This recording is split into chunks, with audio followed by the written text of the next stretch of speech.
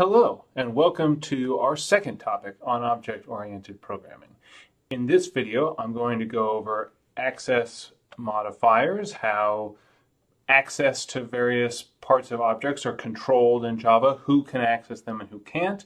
I'll go over how to use and what the keyword static means, and that's part of the mystery of the main method, right? Public, static, void, main. We've seen what void means, it's the return type. We're going to see what static means, and in fact, we're going to see what public means because that's one of these access modifiers. And then the third part will be about interfaces and what's called the class hierarchy and an example of that. So first, some background to understand what access modifiers are doing.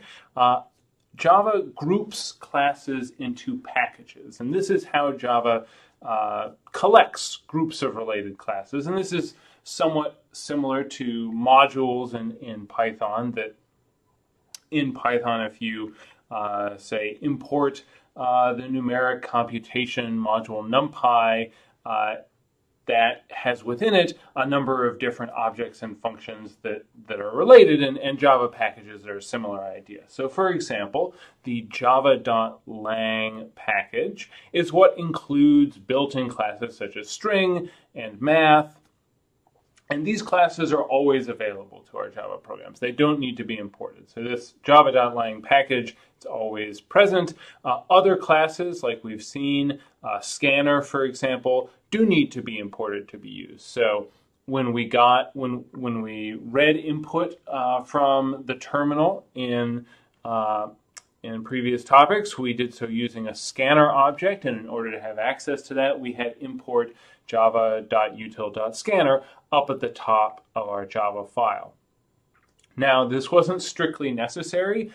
We could have omitted this import statement and instead written java.util.scanner everywhere that we wanted to use scanner. But in general, we're not going to want to do that, and we'll have an import so that we can use the shorter name.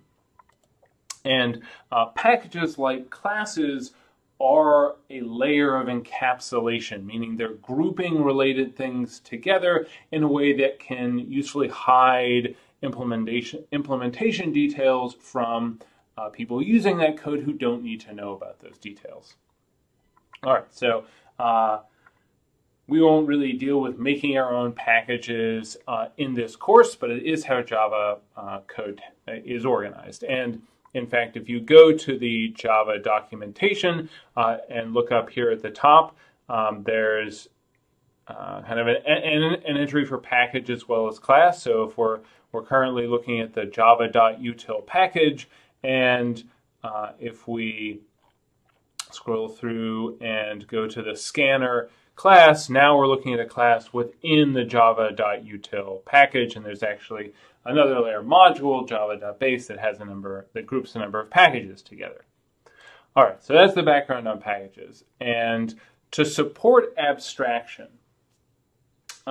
Java provides a way to specify the access level of classes, methods, and fields. So this means that abstraction means that we're only thinking about the interface of an object, like the methods, how we can interact with it, and not about the underlying details. And in fact, the underlying implementation details are free to change as long as that interface, as long as that set of methods that we've been promised this object will provide, as long as those still work the same way in terms of their documented effects, the details of the implementation are abstracted. And so Java actually lets you specify for each method and field in a class who can access it within the package, outside of its package, and this is sometimes called the visibility of that method or field. And there are keywords in Java that we use to specify this visibility. So for methods and fields, there are 4 different access specifiers.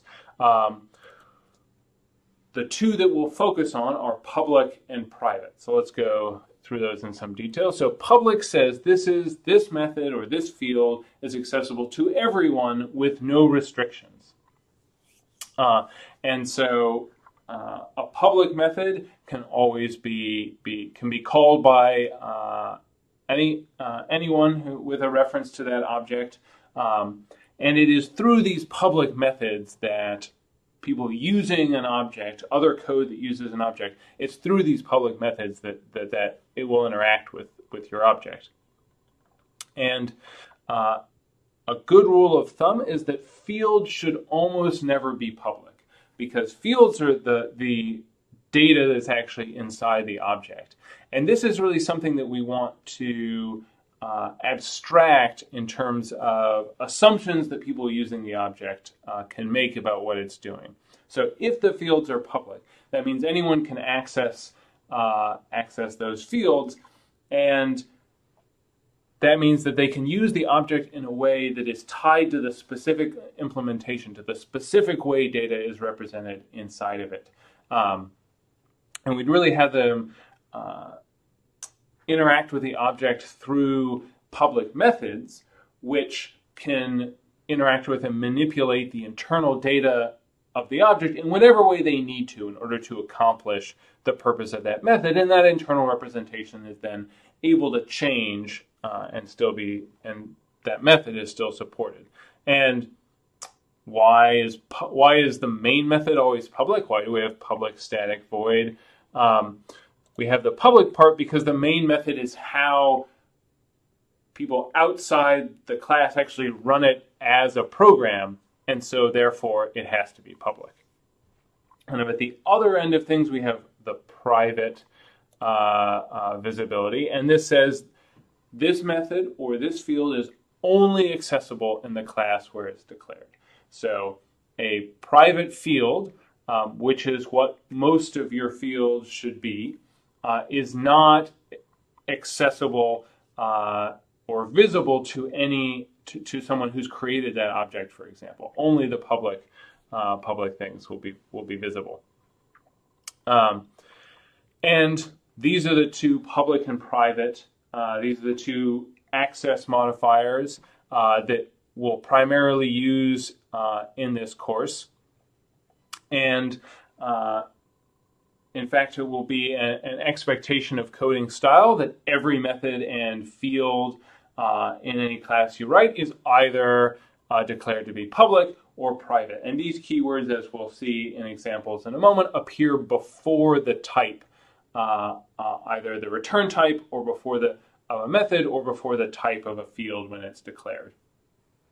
The other two access modifiers, which are kind of in between public and private, are as follows. We have protected, and this says that a method or field is accessible to all classes in the same package. So if you have a bunch of related classes that need to mess with each other's internal data, protected is a way to accomplish that. Protected actually gives one more, so actually protected is 2 steps above private, 1 step below public, and that protected also makes the method or field accessible to any class that extends the class in question. And this particular combination of effects is very situational. It's just not that likely that what specifically you want is the functionality that protected gives you, and so it's uncommon that you would actually need to use it. So far in the first 2 topics, we've seen methods and fields without any of these. We've seen public on main, but everything else has just not had public or private or protected, and that's actually valid Java code, and that is what's called default when you give no access modifier. That's the default visibility. And this is like protect. This is the one that's in between protected and private, in that default says it's accessible to all classes declared in the same package, but it doesn't have this additional aspect that protected does. But as I said, public and private are what are what we're going to focus on. So let's look at an example class representing a circle. And so you'll notice that I have a private field that this internal data of my object I'm going to declare private by putting the keyword private before the type and variable name. And that all of my methods in this case are declared public. My constructor is public. Folks outside the class should be able to use that. And then two accessor methods to get the radius of the circle and to compute and return the area. Both of those are public. And you also see that I've declared this class public as well. This has to do with kind of how the class is available outside the package. So most of the time you'll want to be declaring a class like this public.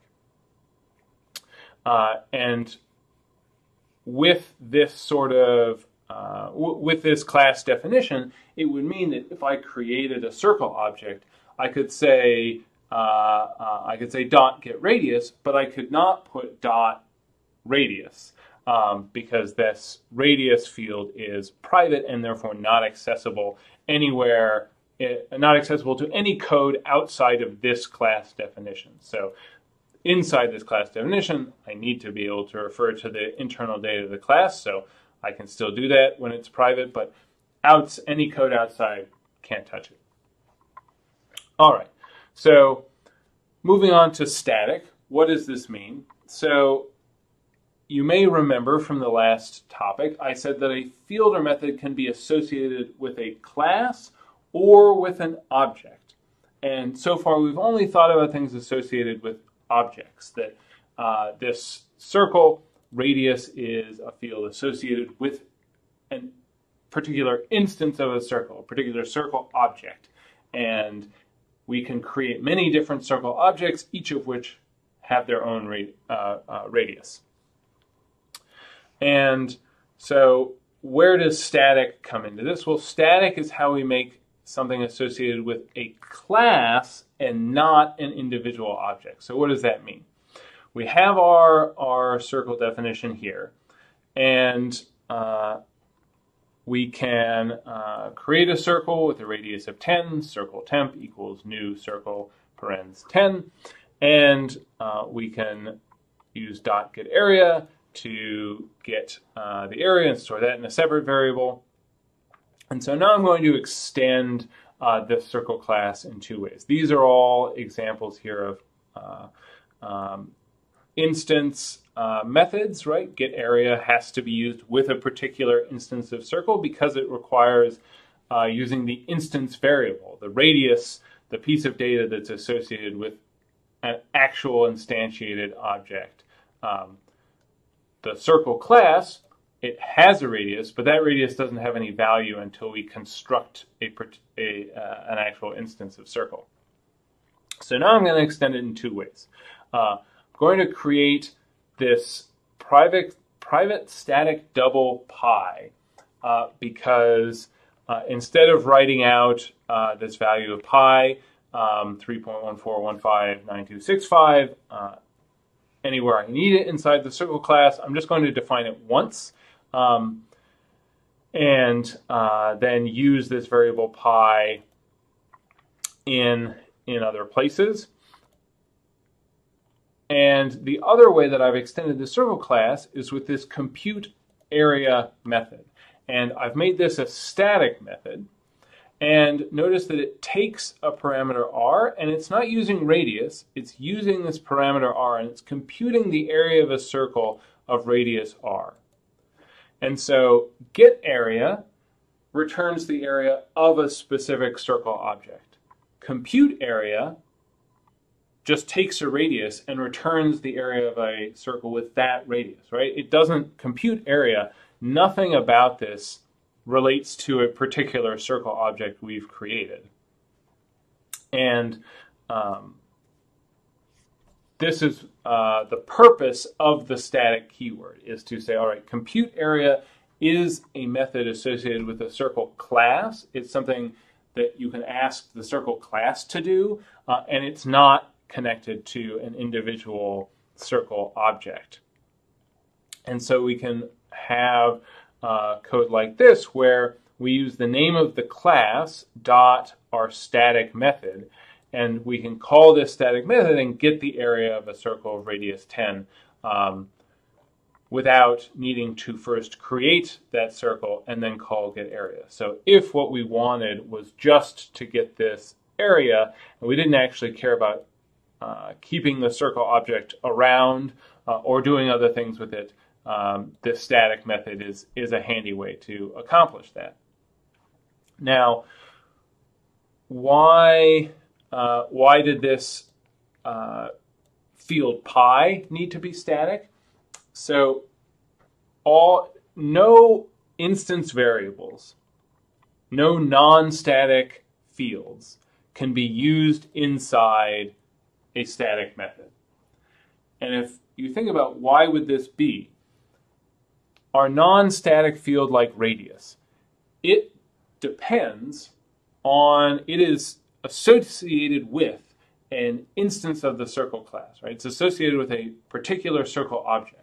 And so if we have a static method compute area that can be called independent of any particular circle object, it can't use this radius field inside of it. Right? That wouldn't make any sense. It's which circle's radius would that be?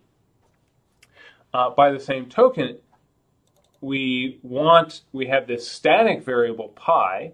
It's static, so it's not associated with any particular object. It's associated with a circle class. So the circle class as a whole has a single field pi that's the same across no matter how many, whether there are 0 instances of the circle class or 100. There's just one static variable pi. It has this initial value, and thus we can use it inside our static method. One improvement that we could make to this code would be to make this pi variable immutable, which means that its value can never change. And this makes sense. The value of pi, I've written an approximation of it here in the code. There's no reason it would need to change as the program is running. So anything that doesn't ever need to change, it's a good idea to make that immutable, because then the compiler and the Java runtime will enforce that immutability. It will make sure that that value can't ever change, and thus prevent some possible bugs if some piece of code accidentally were going to change it. And there's another keyword that we can use to do that. We can declare a variable final, which means that it's not possible to reassign the variable to some other value after it's given an initial value. And so we would say public static final. Now, making it final is the keyword that makes it immutable. And I've also changed it from private to public here. And that's because once we've made it immutable, once code outside the class can't change its value in any way, then it's fine for it to be public. That it's not part of the internal data that our circle class is manipulating. It's simply a constant value that is useful for computation the circle is doing. And by convention, these static final variables are typically referred to as constants, and they're also typically written in all caps to differentiate them from other kinds of variables. All right, final part. Let's talk about interfaces. So an interface is like a class, except that all it does is declare what methods are present in a class. And so in some ways, it's nice to think about an interface as a contract or a template of what methods a class must provide. And in particular, interfaces don't provide the implementation of any methods themselves. And so here's an example. I'm defining an interface called shape. And this would be in a file shape.java. And notice how instead of the word class here, I have the word interface.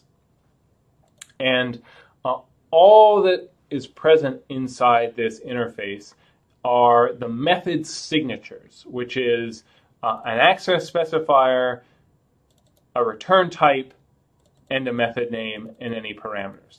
And then instead of a method body, there's just a semicolon. And so, and I'm defining kind of a contract for what things that are shapes, what methods would they have. And specific shapes, as we'll see, may implement other methods in addition to these, but this is the set of things that all shapes of all different kinds, they're all going to have, they're all going to be able to get a position, which will be a two-dimensional point. You're going to be able to change that position, and all shapes will have an area in this definition. And notice the import up at the top here, this point2d is a class provided by this algs4 library, which was developed at Princeton. And this is all sorts of useful stuff in algs4, and we'll be using it at various points throughout the course. So what do we actually do with an interface like shape? Well, interfaces are part of something that is called the class hierarchy, which is you have a set of classes and or interfaces, and they have relationships between them that form a sort of hierarchy. So there are two kinds of relationships that interfaces and classes have. One is called the extends relationship. And so we can have one definition extend another. And so in this case, interfaces can extend other interfaces, and classes can extend other classes. You wouldn't have an interface extend a class or a class extend an interface. So it's interfaces can extend other interfaces, classes can extend other classes. Now, what is this? What does extend actually do? When one definition extends another, it inherits, it gets all the public methods and data from the original definition. And so in this example here, I am defining an interface for a polygon, right? And a polygon is a type of shape. A polygon will have all the methods that a shape does. And so here I say public interface polygon extends shape. And so without having to copy paste them over again, this polygon interface has the get position, set position, and get area that the shape interface does.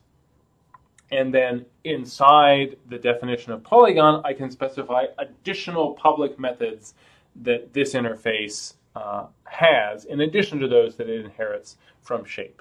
And so in this case, I've defined a get vertexes, or I could have called it get vertices method that is going to return an array of 2D points that are the vertexes of whatever polygon this is. And again, this is an interface, so it's just declaring the methods that something that is a polygon will have. And so there's some additional terminology associated with it, this extends relationship. And in particular, the original shape is said to be the supertype, and the extension is said to be the subtype. So it's a polygon is a subtype of shape, and the reverse would be shape is a supertype of polygon. And this gets at the relation, the kind of semantic relationship between these, where every polygon is a shape, right? Whether it's a square, a hexagon, a triangle, these are all both polygons, and they are all shapes. But not every shape is a polygon. For example, a circle, I would say that that is a shape, but that is not a polygon. One main use, there are basically two nice things that this kind of inheritance, this extends relationship will do for us. First, as I said, it inherits all these public methods, so we don't have to copy paste, so we get some code reuse there. And it also means that if we, say, have an array of shapes, that array could contain both polygons and shapes, because every polygon is a shape. And so this subtype relationship applies to the type checking that the Java compiler is doing. And so if I declare a variable of type shape, I can assign something that is of type polygon to that variable because a polygon is a shape. All right. Now we get to the implements relationship, and this is where we see how interfaces are actually used. And so in this example, I'm going to define a class for a type of polygon, a rectangle in this case, and I'm actually going to provide a definition for this class. So this is not an interface, it's a class, and this rectangle class implements polygon. So this is this other keyword in Java, implements, which says, all right, this class will meet the contract defined by a particular interface. So the type that appears after implements here, that has to be an interface. You can't implement another class. You have to implement an interface. And what you're saying is, okay, I promise to provide all the methods that this interface says I should. And so this rectangle class must provide each of the public methods in the polygon interface, and because polygon extends shape, it also has to implement the methods defined in the shape interface. And so these interfaces don't say anything about the data that this rectangle object, this rectangle class needs to have. So it's kind of up to the implementer of rectangle what data they use in order to satisfy the methods required by the polygon interface. In this case, I chose to keep track of a width and a height and a position. Defined a constructor that takes two doubles to initialize the width and the height, and then just creates a new random position. And this is using another object from that algs4 library, in this case std, short for standard, so standard random. And this standard random implements a number of static functions that can generate different sorts of random numbers. And so uniform here is just between 0 and 1. So I create a new random point for the position of the rectangle. And then I implement accessors for the width and height of the rectangle. And then comes the part where I implement the methods that are required by the interface. And there's get position and set position and get area, which are all required by the shape interface. And then there's get vertexes, which is what's required by the polygon interface. So one thing that might jump out to you is all these at overrides on all of these. And this at override is something called an annotation in Java, which means that it doesn't actually have any runtime effect. So I could remove all these at overrides, it would still be valid Java code, and in fact it would compile to exactly the same thing. What this at override does for us is it's telling the compiler, all right, this get position method, it is specifically overriding. It is implementing a method that is declared in an interface that this class is implementing, or another class that this class is extending. And so the compiler knows to compare the types that I have for this getPosition method to the one in the supertype and make sure that those match up. There is a sort of subtle bug where if I had declared a method getPosition that returned a different type of thing, this is or a setPosition that took a different kind of argument and did something else with it. This is something that Java lets you do. You can have kind of multiple methods of the same name with different types, and based on the types involved in whatever statement they're a part of in the Java code, Java will use the appropriate version. But it does mean that I could accidentally have a getPosition method that, because its type is wrong, doesn't match up with the one in the interface. But this override annotation tells the compiler to check that for me. So long story short, it's a good practice that can catch some bugs for you if you put override on all the methods where you're providing an implementation for an interface method. And so the get and set position and the get area, all very straightforward. Get vertexes, a little more involved. Declare an array of points. A rectangle has 4 vertexes, so it's an array of 4 points. And then going clockwise, starting with the upper left, based on the position and the width and the height of the rectangle, compute the x and y positions of each of the 4 vertices, assign them to the elements of the array, and then return it. So we have our class hierarchy of shape, polygon, rectangle. And what I want to show you now is that we can have something that's a little more interesting than just a chain. We can then, so this was an extends. This was an implements. And then we're going to make another implements relationship where we're going to create a circle class that implements the shape interface. And this is going to be the circle class, similar to the one that we were talking about just a little bit ago with our static pi constant. We've now added a position among its private fields. Same, initialize the position to a random point in the constructor. And similar overrides for, in fact, identical for get and set position.